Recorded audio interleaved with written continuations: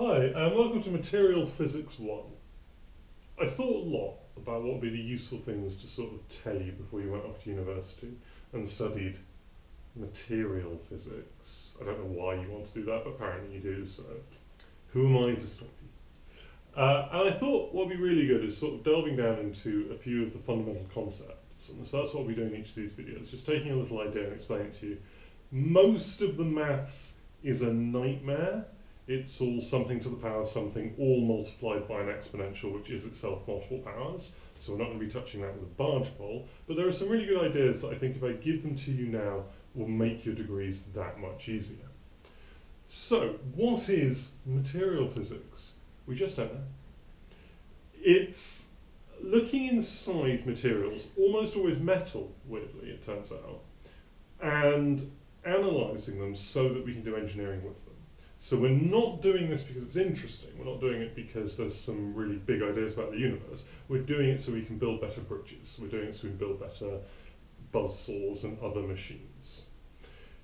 It turns out that metals are made of things called crystals, and whenever we see the word crystal in material physics, it just means a repeating structure inside the material.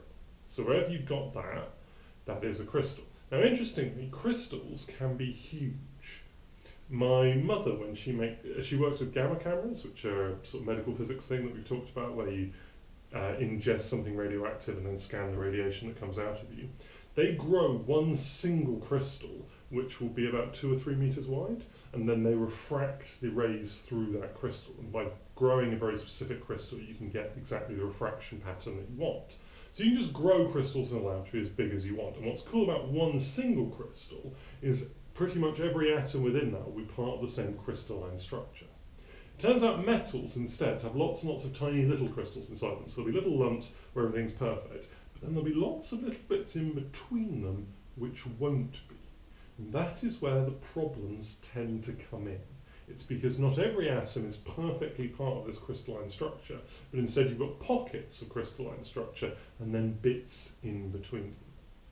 So, how does metal go wrong? Well, there are two main ways that metal goes wrong, and they are creep and fatigue.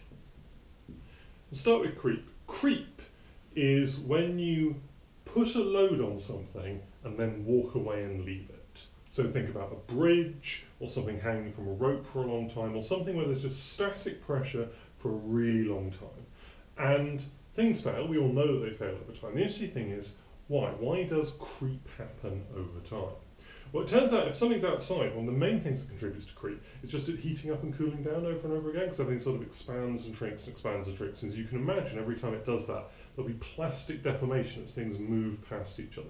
Imagine all those little crystalline structures moving around each other, deforming. The crystals themselves can get bent, and that'll happen over time.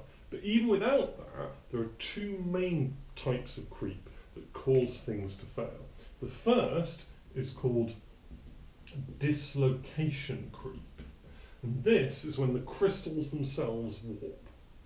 They can warp in all sorts of fun different ways, and it turns out that an awful lot of material physics is putting it all into a computer, applying stresses and seeing what shapes the crystals change into. If you imagine a diagonal structure, sort of shaped like a diamond, that could tweak at the top or twist or what have you. So that's your sort of dislocation creep.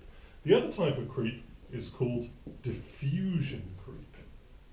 And this is when there's little spaces in between the individual crystals, and when you apply pressure to them, they will over time reorganize, and they'll move into where there was a little space, and over time they'll all reorganize more and more and more until eventually the whole thing snaps.